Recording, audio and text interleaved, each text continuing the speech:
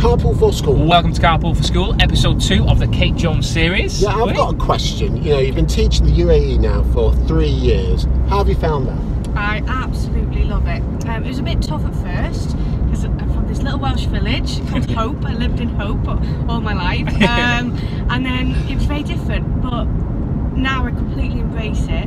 A completely different school. Really enjoy, but I love both of my schools that I've worked at. This is a through school, so actually I taught year 5 and 6 as well, which I'm a secondary teacher, so that was completely new. The UAE itself is absolutely amazing. It's beautiful, Dubai, Abu Dhabi. The network of educators out there is great. Lots of amazing teachers and senior leaders. It's a really exciting time to be in the UAE right now. And you've created something in there, haven't you, with the hashtag and everything? You built the Twitter community up there, haven't you? There wasn't really a hashtag for people in the UAE because it's UK Ed Chat and there's things like that.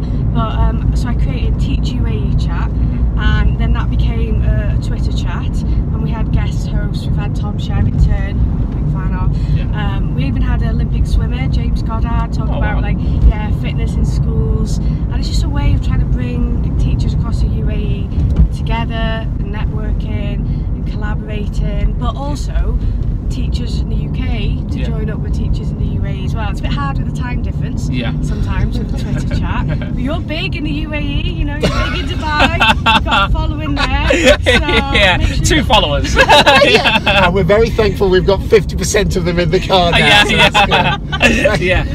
I'll have to include your hashtag so everyone in the UAE can watch your videos. yeah, that's brilliant. And with those people that are maybe thinking about doing international teaching, have you got any tips or advice or any myths that you want to kind of bust? I think the best thing you could do, if possible, would be to visit, but that's not always possible, I know, but I did it and it did put my mind at ease. Even if it's just a holiday or visit the school, and then speak to people, you know, find them on Twitter or anything. People send me messages all the time, and they might ask me a little bit about a school, and I'll try and be as honest as I can. But just that little bit of insight, and then the myths. You said, you know, people get very confused. Like, people say to me, "Are you allowed to drive?" It's like, yeah, of course. You know, I drive. I have loads of road trips and things like that. So you just need to do your research. Look into all areas of the package if you're going with your family as well. Because different schools, they vary. Some schools give you flights and child places. Some schools don't. So there's lots to consider. But definitely go for it. Perfect.